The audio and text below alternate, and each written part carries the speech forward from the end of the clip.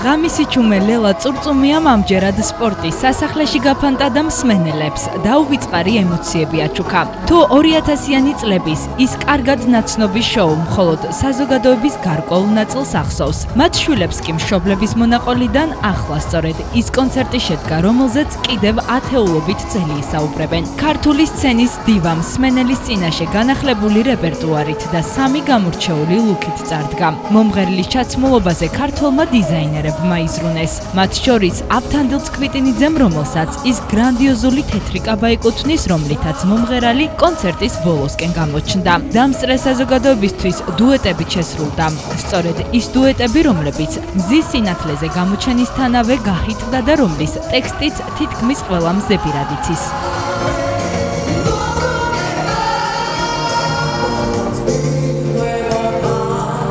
პირველი ემოცია მახსოვს, რომ ჩამოვედი, უბრალოდ ცოტა თვალები ამისრემლიან და იმიტომ რომ ძალიან ბევრი ვიშრომეთ იმისთვის, რომ მოსულიყავით აქამდე, რამდენიმე თვე დაჭირდა მას, ძალიან ბევრმა ადამიანმა იმუშავა ამ კონცერტისთვის და ვფიქრობ, რომ შედგა.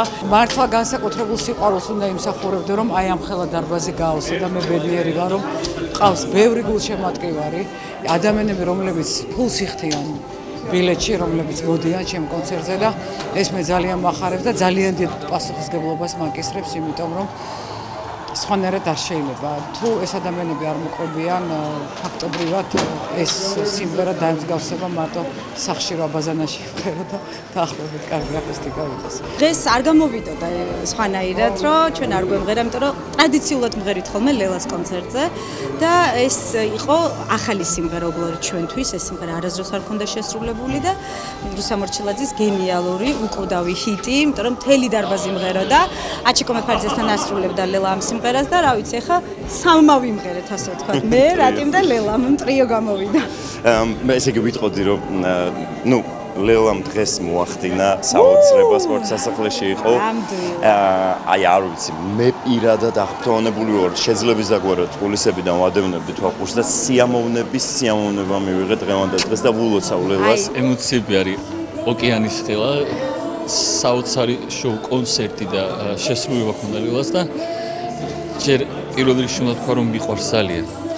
მას შემსკუთში თავისი ადგილი აქვს, ძალიან დიდი და მიყვარს პლუს როგორც ადამიანს, საოცარ ადამიანს კიდევ საოცარი შემსრულებელი და მომღერალი. აი ესეთი კონცერტი, ესე იმუშაო, იმღერო. ეს არის, არ ვიცი, ეს არის უმაღლესი კლასი. კონცერტი გამორჩეულად თეადარჩიასა და მისი მოცეკვავეების პერფორმანსით გაიხსნა. ისინი სცენაზე რამდენჯერმე გამოჩნდნენ. ყველა ჯერზე კი მაყურებლისგან დიდი ოვაციები დაიმსახურეს. საოცარი იყო, იმიტომ რომ 15 წელი ამდენ ხალხთან არ გამოსულა და მე მინდა ძალიან დიდი მადლობა მოვუხადო და გადაუხადო პირველ რიგში მამულიჩას, იმიტომ რომ მისი იდეა იყო, მან დამირეკა პირველმა. რა თქმა უნდა, ლელას ძალიან დიდი მადლობა, რა თქმა უნდა, აი ესეთი შესაძლებლობა, რომ მოგცეს ადამიანმა, ძალიან დიდი ბედნიერება.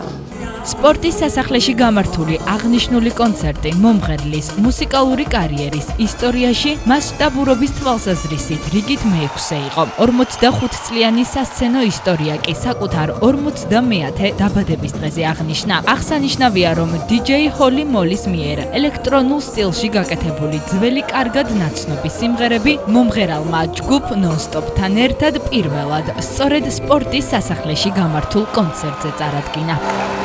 არ არსებობს ლელას კონცერტმა, რომ ემოციის გარეშე ჩაიაროს.